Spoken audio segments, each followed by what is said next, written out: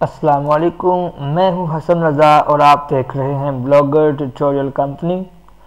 Facebook instant article की एक और वीडियो मैं आज लेकर आया हूं और कुछ अपडेट भी करने आया हूं। और इस वीडियो में मैं आपको बताऊंगा कि ऑडियंस नेटवर्क के अलावा अगर आप कोई और एड नेटवर्क यूज़ कर रहे हैं तो उसके एड्स भी आप लगा सकते हैं। ये बहुत इम्पोर्टेंट वीडियो थी इसलिए बनाई है, अदरवाइज़ मुझे इसको बनाने की ज़रूरत नहीं थी। लेकिन ये एक मेंबर की रिक्वेस्ट थी कि उन्हें बताया जाए कि अदर नेटवर्क की ऐड को हम कैसे ऐड कर सकते हैं। तो जिन दोस्तों ने अभी तक फेसबुक इंस्टेंट आर्टिकल का कोर्स नहीं देखा है तो वो मेरे डिस्क्रिप्शन में दिए गए लिंक पे जाकर पूरा कोर्स देख सकते हैं। और अगर आप में से कोई डायरेक्ट मुझसे बनवाना चाहता है तो जाहिर सी बात है कि थोड़े से चार्जेस लूँगा और आपको मुकम्मल जो है वो वेरीफाई करवा के दूंगा, अप्रूव करवा के दूंगा फेसबुक इंस्टेंट आर्टिकल।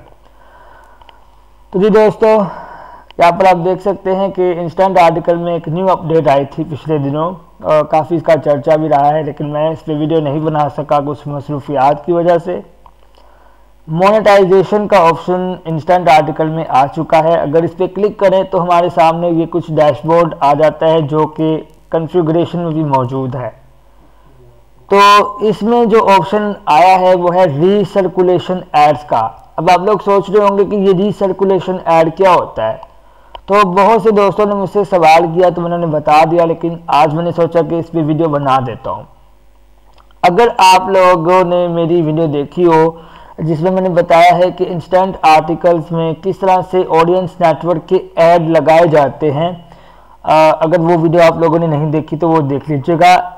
लेकिन अगर आप लोगों को ऐड लगाने नहीं आते तो घबराइए मत। अब आप डायरेक्ट जब अपने आर्टिकल्स के एरर ख़त्म करेंगे और आपका जो अकाउंट अप्रूव हो जाता है तो अगर ये वाली चीज़ आपने ऑन की हुई है, टर्न ऑन रीसर्कुलेशन एड्स, तो ऑटोमेटिकली आपका जो कोड है यहाँ पर, ये देखिए जो मैंने एड्स बना के रखी हैं उनमें से तीनों शो करवा रहा है। अगर आपकी एक ही होगी तो वो ये वाला कोड होगा, ठीक है।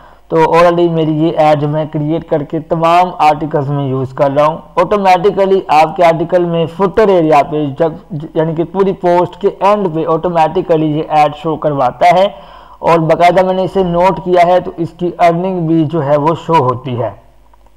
तो ये एक मेथड भी बताना था मैंने कि ये जो मोनेटाइजेशन है इसका क्या यहाँ पे सीन है, तो मैंने बता दिया। यहाँ पे आप डैशबोर्ड पे क्लिक करके अपने जो है ऑडियंस नेटवर्क पे भी जा सकते हैं। अब आते हैं हम दूसरे नेटवर्क की एड्स के हवाले से। तो जी दोस्तों, मैंने एक कोड बनाया है जो कि इसी का कोड है, फेसबुक इंस्टेंट आर्टिकल का ही वही कोड है जो मैंने बनाया था, ऐड कोड। तो देख सकते हैं कि वही कोड है, फिगर क्लास ओपी ऐड। और ये मैंने जो नीचे लिखा है use this for your ads. यहाँ पे आपने क्या करना है कि जब आई फ्रेम का कोड यूज़ करना है, जो आप ऑडियंस नेटवर्क पे जाकर ऐड बनाते हैं, क्रिएट न्यू ऐड जब आप बनाते हैं और जो कोड कॉपी करते हैं वो कुछ इसी तरह का कोड होता है, फिगर से स्टार्ट होके फिगर पे ख़त्म होता है। ये थोड़ा सा आपको इसमें जो है ये लिखना है, use this for your ads. ये लिखने की वैसे ज़रूरत नहीं है, लेकिन अगर आप लिख लेंगे तो ठीक है, वरना सिर्फ मैंने समझाने के लिए ये लिखा है। उसके बाद आई फ्रेम सोर्स के बाद आपने अपने जो नेटवर्क है उसका कोड यहाँ पर लिखना है। ये जो इन्वर्टेड कोमास के अंदर है ये दूसरे नेटवर्क का ऐड कोड है जो मैंने लिखा हुआ है http://adhitsads.com और उसका जो ऐड का कोड है वो यहाँ लिख दीजिए। यानी कि आप गूगल एडसेंस का कोड भी यूज़ कर सकते हैं। उसके बाद यहाँ पे हाइट 250 विथ 300। याद रहे कि जो बैनर आप लगाने जा रहे हैं उसकी हाइट जो है वो 250 हो और उसकी जो विथ है वो 300 हो, अदरवाइज आपका बैनर जो है वो एक्सेप्ट नहीं होगा।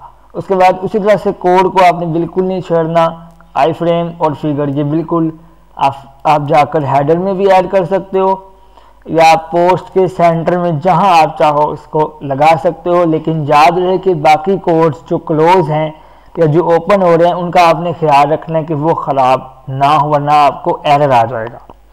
तो अभी मैं इसको लगा तो नहीं रहा, लेकिन मैंने सिर्फ आपको बता दिया है कि कैसे करना है। आप अपने आर्टिकल के सेंटर में, स्टार्ट में, हेड में, हेडर में, फुटर में, जहाँ चाहे आप ये दूसरे नेटवर्क की ऐड को लगा सकते हैं और ये लग जाती है। मैंने चेक किया है और वेरीफाई होने के बाद ही मैं ये वीडियो बना रहा हूँ। तो जी दोस्तों, अब आपको पता चला कि मोनेटाइजेशन का यहाँ पे क्या सीन है और दूसरे नेटवर्क की एड्स को कैसे लगाया जाता है। वीडियो पसंद आए तो लाइक करें और मज़ीद कोई बात आप पूछना चाहें तो वीडियो पे कमेंट करें, और मेरे चैनल को जिन लोगों ने अभी तक सब्सक्राइब नहीं किया है वो कर लें। और मुझे फेसबुक पे भी आप कनेक्ट कर सकते हैं। इसके अलावा आप मुझे व्हाट्सएप पे भी जो है मैं नंबर दे चुका हूँ, उस पर आप मुझसे कॉन्टैक्ट कर सकते हैं। अगली वीडियो तक का मुझे दे इजाज़त। अल्लाह हाफिज़।